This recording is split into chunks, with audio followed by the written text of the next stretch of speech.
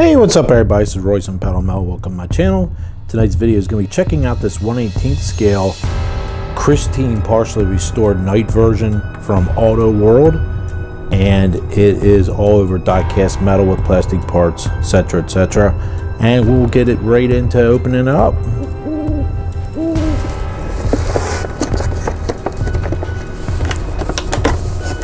I know I haven't done a 1/18 review in a while, so this is kind of cool, pretty fun.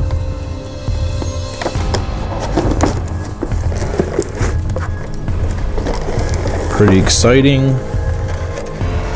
Some nice box graphics in there, and here's the back of the box.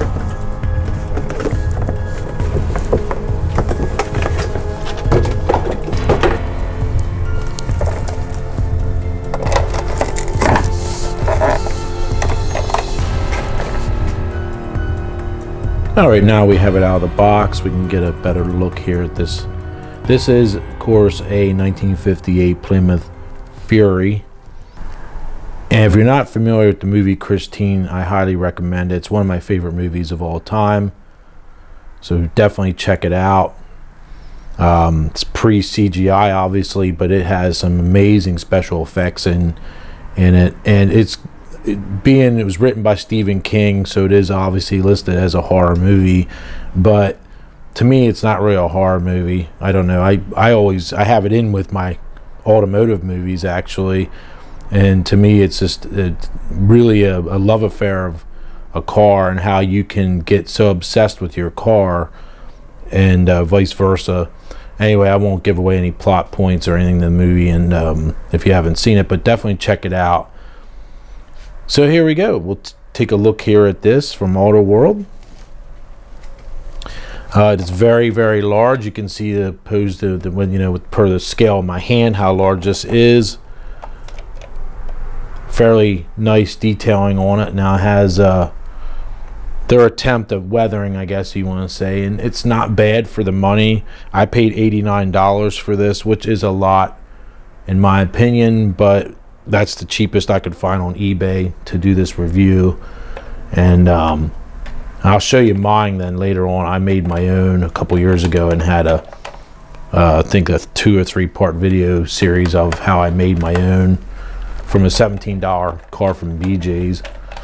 But they also did use Belvederes in the movie, so I think that's what the one was that I bought at BJ's Wholesale Club, was the 57 Belvedere. So we will go ahead here and take a look.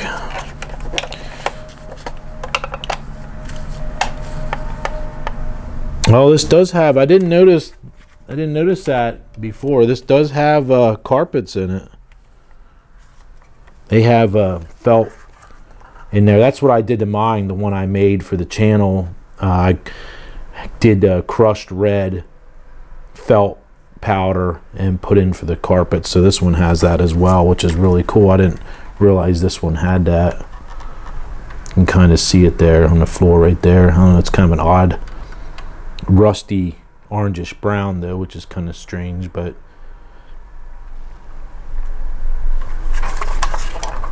seats the seat does move forward. Pretty accurate. Pretty nice. So this is supposed to be this one scene they show in the movie when Arnie's showing the car, or starting to work on it, and the Darnell is talking to his friend, and it says about, hey, he has good hands. Yeah, kid has good hands. So the same cheesy looking fake crack is also in the movie, just like that. It looks like someone just took a screwdriver and scratched it into the windshield.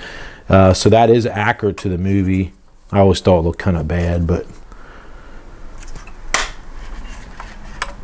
so it's very similar. The hood was glossy red, because I just watched the movie this past weekend. It was this window was clear, and the back ones were like frosted and dirty. But this has great detailing. My only issue I have with this car is why in the hell did they use 1/24 scale license plates on this? Is that horrible or what? And I'll show you the The one that I did for the channel, I made my own. I just printed it out on a printer, and it's not that hard to do, and I'm going to end up having to do that for this one, which kind of upsets me considering I paid $90 for this plus $15 shipping, but so be it. I don't usually leave anything stock. I do enjoy fixing things up. And so let's take a closer look here at what we got in the trunk.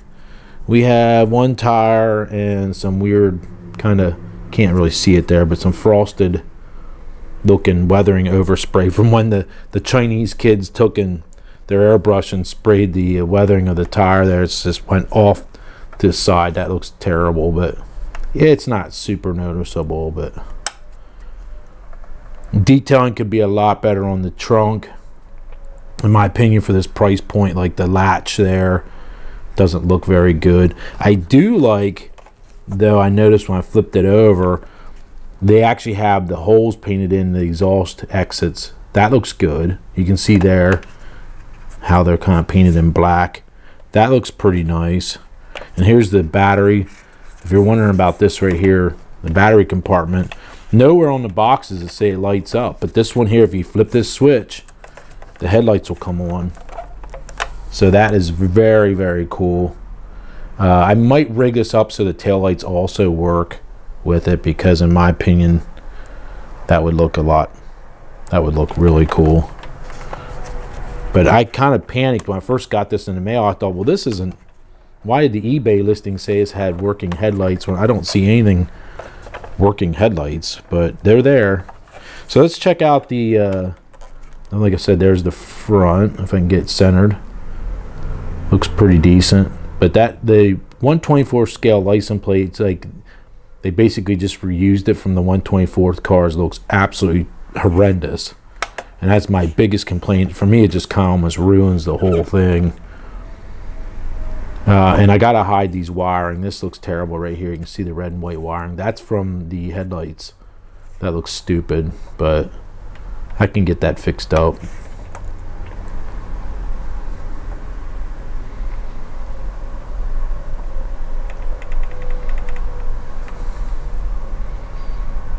I don't know, these balls are probably for vacuum, maybe vacuum assist of some sort. I'm not sure what those are for there, but it's not bad. I mean, it's really not bad.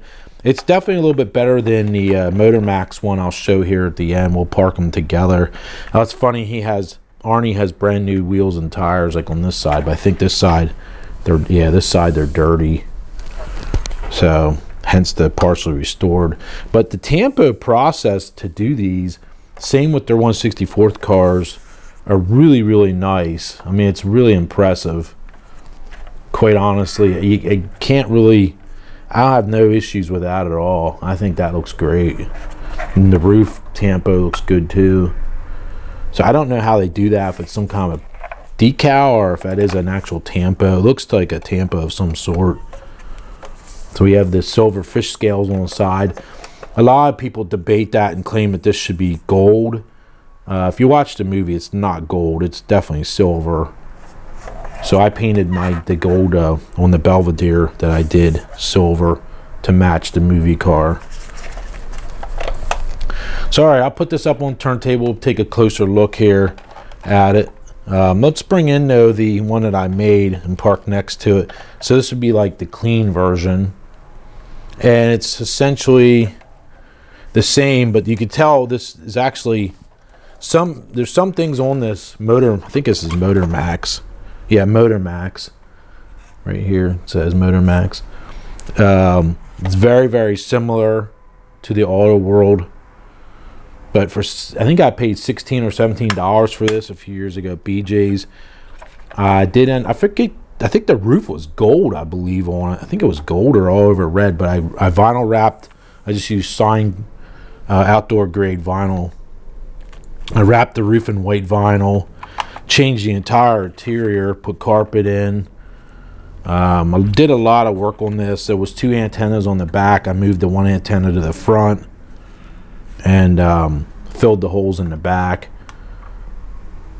But it was, I think, like here at least they have the lock assemblies painted in, and there's the license plate that I made, which is essentially Looks 1,000 times better than one on the AutoWorld. Not much going on inside the trunk. The engine's not quite as good as the AutoWorld. I ended up redoing a lot of stuff with that.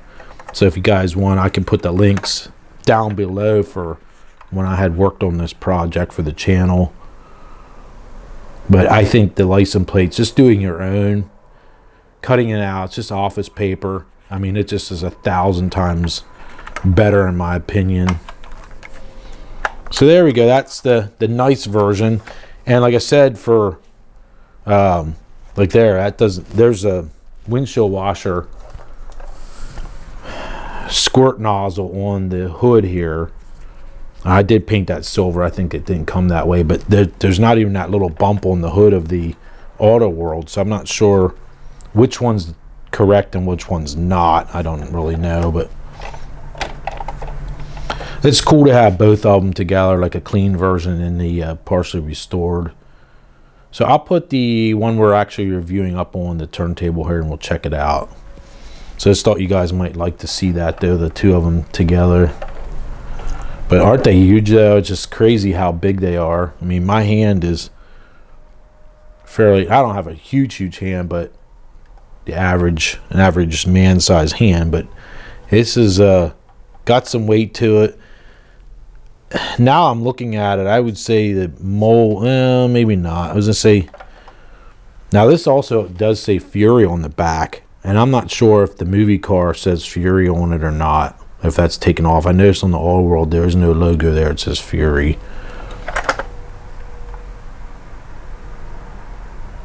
And it does say 1958 Plymouth Fury on the bottom here, but on the frame. But I could positively swear when I bought this at BJ's, it said Belvedere on the box. And I did lightly kind of weather this with like a rusty brown color, you can sort of see. So that didn't come that way. All right, we'll put this one up on the turntable and we'll spin it around. We'll get a view of it that way, and then we'll wrap this up.